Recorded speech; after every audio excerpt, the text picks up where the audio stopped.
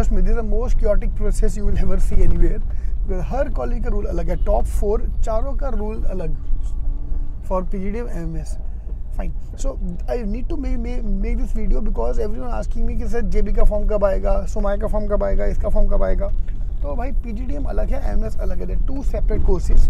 For PGDM, it's a private with the college. They decide how to do. For example, Sydenham have decided that they will take admission via CET only.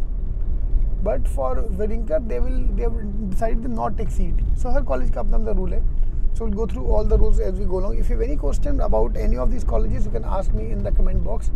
I'll be more than happy to reply. Yeah. So let's kick off with the chart.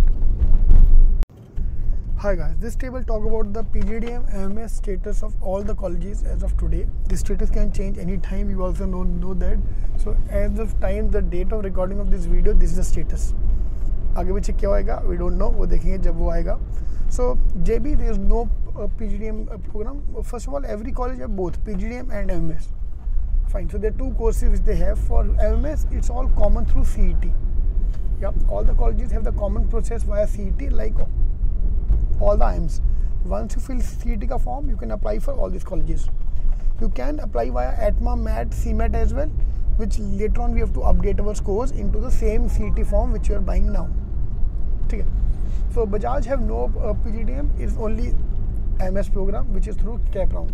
Sydenham have both PGDM and MS, and both of them are through the cap round, no GDBI direct admission. So cap मतलब common admission process या counseling, whichever way you want to say it, तो वो common रहेगा सबका.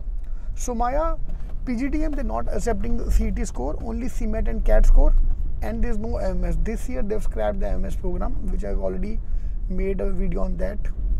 Welingkar accept CAT, CMAT, ATMA, ZAT exam, no CET exam for the PGDM program. And for the MS program, they're accepting the through CET. Apart from that, SIS, Dalmia, the next colleges have CAT and CET and all the exams, CAT, CET, ZAT. So to check their site, which all exam they are accepting. But for MMS, only cap round. Pumba, there is no PGDM. For MMS is pure cap round. Chetna, MET, IAS, again accept all scores, all exam scores, CET as well. And for MMS, you have to go by the cap round.